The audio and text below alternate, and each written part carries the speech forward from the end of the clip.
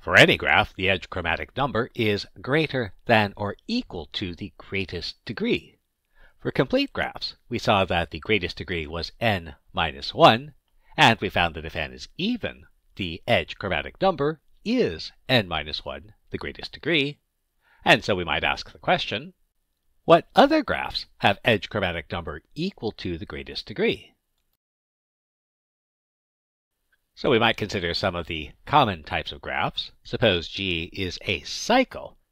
It should be clear that if G is a cycle, if it's even, the edge chromatic number will be 2, while if it's odd, the edge chromatic number will be 3. Likewise, if G is a tree, then the edge chromatic number will be the greatest degree among all of the vertices.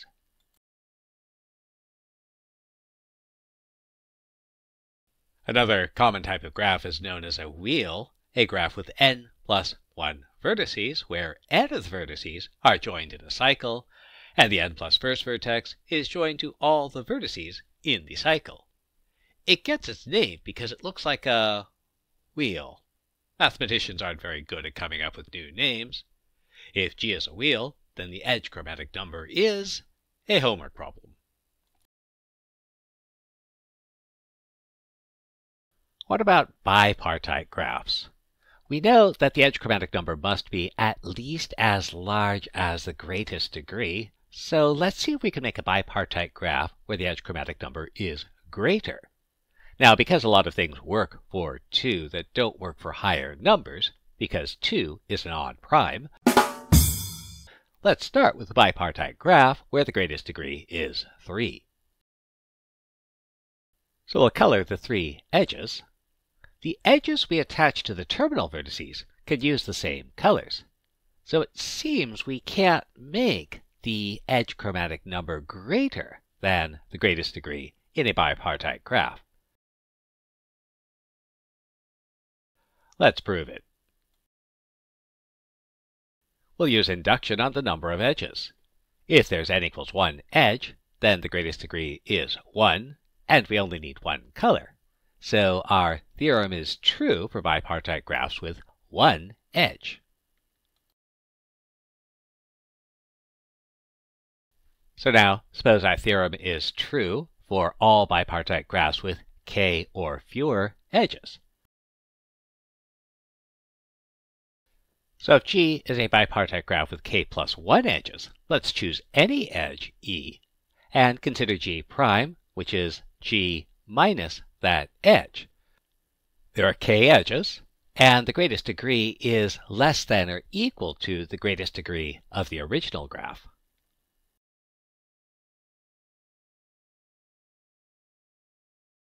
Now suppose the greatest degree is strictly less than the greatest degree of the original graph.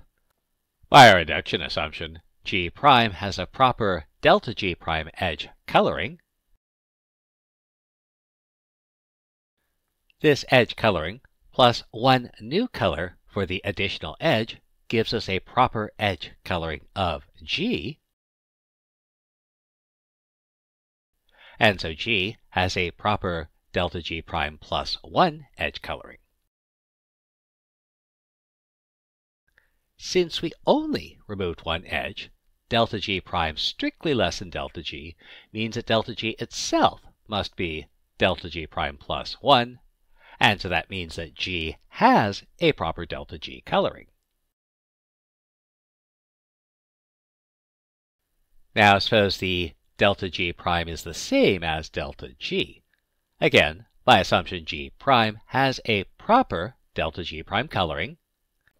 Now since we removed the edge between U and V to get G prime, this decreased the degree of both U and V by 1.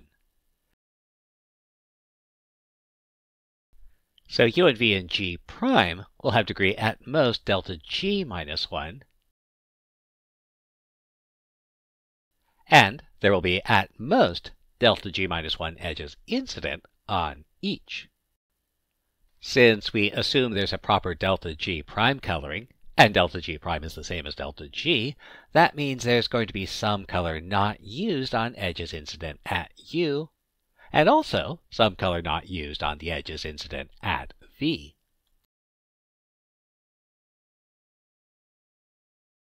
Suppose, renumbering as necessary, U has no edge with color 1. If V has no edge with color 1, then we could use it on the restored edge to obtain a delta G coloring of G. If the universe were a kind and gentle place and always gave us a break, we'd be done.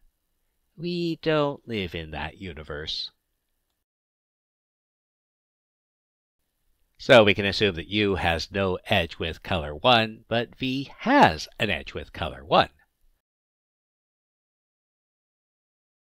Now, suppose V has no edge with color 2.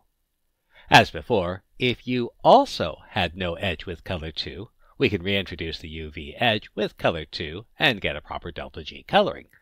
So we can assume that V has no edge with color 2, but U does. Now consider the subgraph consisting of the edges and incident vertices that are colored either 1 or 2. Now suppose there is a path between U and V. Since G is assumed bipartite, such a path must have an odd length.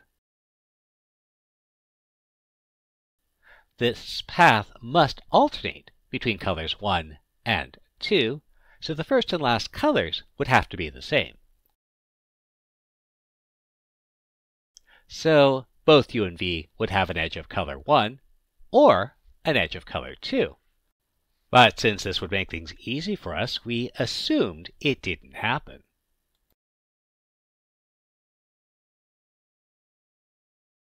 So U and V must be in separate components. We can swap the colors 1 and 2 in the component that includes V, so the edge incident on V with color 1 becomes an edge with color 2, and since V did not have an edge with color 2, then it does not have an edge with color 1. So now both U and V lack an edge with color 1, which means we can restore the edge UV and assign it color 1. This gives us a delta G coloring of G, so if G is a bipartite graph, the edge chromatic number of G is equal to the greatest degree.